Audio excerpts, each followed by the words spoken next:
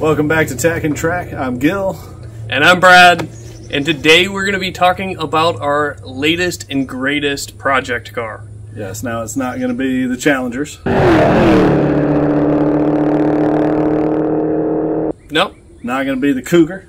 No. Not the 60. It's not going to be the Miata, my favorite one. No, we have something even better in mind. 1999 Dodge Neon. Yes, that we purchased for $5 from a wonderful customer of mine who wanted us to have it so long as we destroyed it for him. So we're going to do that, May 5th? May 6th, I think, is actually the date. So here's the game plan here. We're going to build this out as a left-hand turn dirt track car. We're going to have a blast with it there. If, and this is a big if it survives that, we're going to try and take our $5 race car to Rallycross. And if it makes it through that, if it survives, we're getting ambitious here. We are going to run it in Lemons at Barber Motorsports Park right here in Alabama. So, you think we're crazy. We're taking a $5 car and going racing.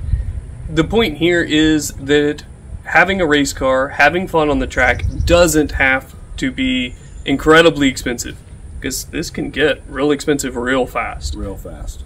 And so we're going to try and do this on as absolutely shoestring of a budget as humanly possible, have as much fun with it, and have something that doesn't really matter. And we're off to a good start. For $5, here's what we got. This has a small 4-cylinder in it. Today, in fact, we got all 4 cylinders going.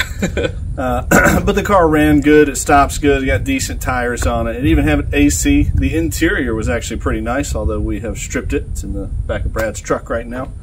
But we have a very nice car to start with that did hit a deer. We have pulled the deer hair out of the fender and pulled the fender back where we can open the door in case we catch on fire. But we've got a great place to start. And Brad, why don't you tell us a little bit about what else we need to go racing to be safe?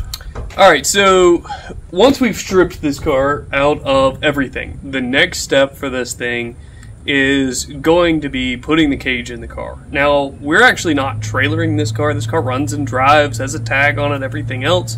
So we're still streeting the car around as we go. So we put the factory seat back in the car now that we have it stripped. But we're going to put a full cage in this car. I'll pop up a picture of that cage for you guys. We'll put a full cage in this car. We're going to put a four-point harness in it and a full race seat. And that is actually going to be the most expensive part of this car, is actually going to be all in safety equipment in order to make sure this car is safe. And that is the most important thing. It's a lot of fun to go out, but you got to be safe, and it's okay to spend a little bit of money there. We spent $511 on the cage and shipping. Do keep in mind, shipping on a roll cage is going to be expensive. Then from there, we're actually going to have a professional race shop fab that up for us. And then we're on to seats and harnesses, and we may actually go ahead and put a fire suppression system in this car before we actually even take it dirt track racing. So that's going to be the majority of our expense in getting this car set up, is safety equipment. But it's going to be a hell of a ride once we get it done. And you can't beat your bang for the buck here. $5? Hell, it was worth that just to get it home. It's got real alloys. Real alloy wheels. They look like they came straight off a 1999 Dodge Viper. Yeah, we actually stopped at a Milo's on the way back from picking this car up, and I spent $13 on a cheeseburger and some fries. So I really feel like this was pretty good value for $5. And what if we put 150 miles on this car? Yeah, that was on 3 cylinders. It ran great. We also haven't put gas in it. Yeah. We're ahead there. Yeah, that's true. So stay tuned for project developments. We'll pop back to this car once we have the cage in it and once it's kind of set up. And we'll kind of walk you through the setup of this car beyond just stripping it. And that's where we are right now, is we've pulled the interior, we've kind of stripped it down, and we're ready for a cage. So stay tuned for further setup. And we'll have to change the setup a little bit as we change what type of races we're entering it in, and we'll keep you guys apprised of that too.